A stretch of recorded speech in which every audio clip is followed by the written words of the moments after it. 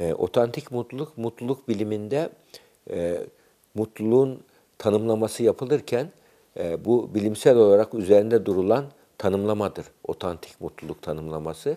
Otantik mutlulukta halis saf mutluluk olarak tanımlayabiliriz bunu. Halis saf mutluluk kişinin her ortamda mutlu olmayı başarması. Zindanda da olsa mutlu olabilmesi, sarayda da olsa mutlu olabilmesi. Bu mutluluğa dış nedene bağlı değil, iç nedene bağlı mutluluk. Şuyum olsun, buyum olsun, şuna sahip olayım, mutlu olayım değil.